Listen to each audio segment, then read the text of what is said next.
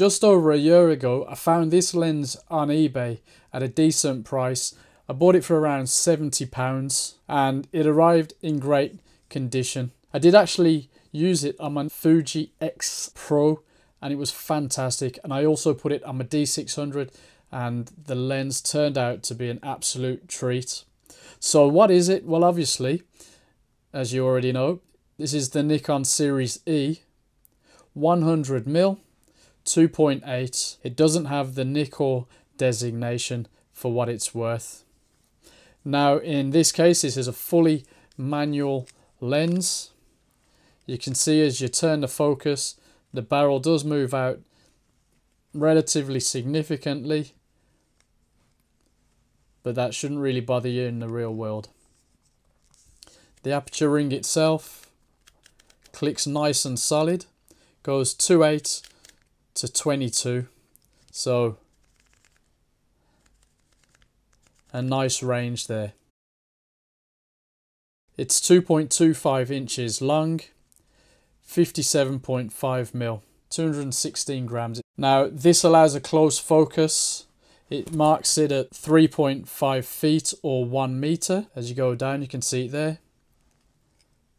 It's not a macro lens, of course, but you can get tight framing for larger flowers, and obviously if you use a crop factor on a body such as the Fuji X series, well, you can get a little bit closer. It uses 7 straight bladed aperture.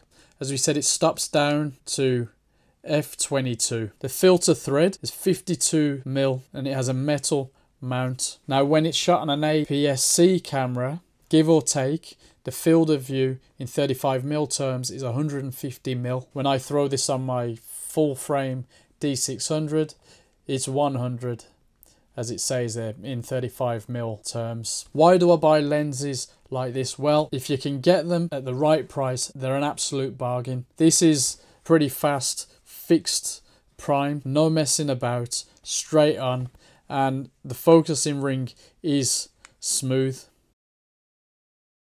To me it looks a little bit small, maybe because it's a bit slimmer, but still cool, still fun. I like this screw thread inside the lens.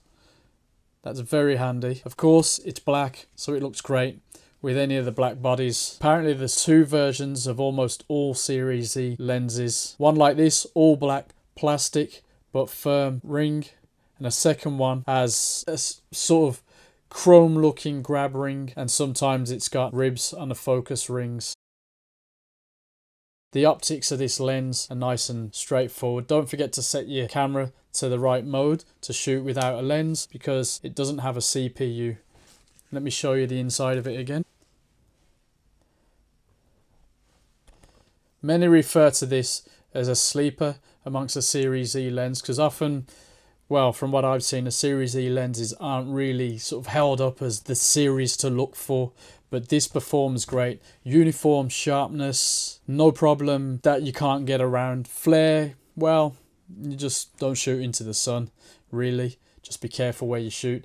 The bokeh, it's fine. It's not amazing. It's not the cream machine, but it's definitely worth giving a go, especially at that price. Super light lens, old school, but stands up to the test of time.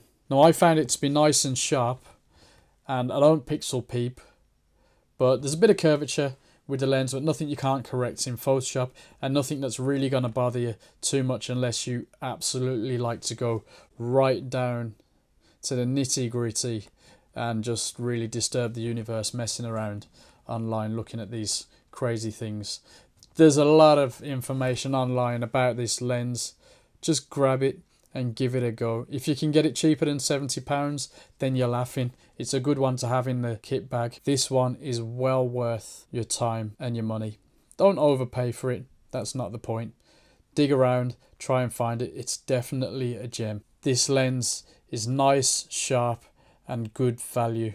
Yeah, there's a bit of fringing occasionally, barely any vignetting, barely any distortion in the real world. It's not as fast as the newer professional lenses from Nikon, a 70-200 2.8, but then it's not supposed to be. It definitely holds its own against lenses like the 105 1.8 AIS. So for the price, a stunning performer Well worth checking out. Stay posted for more.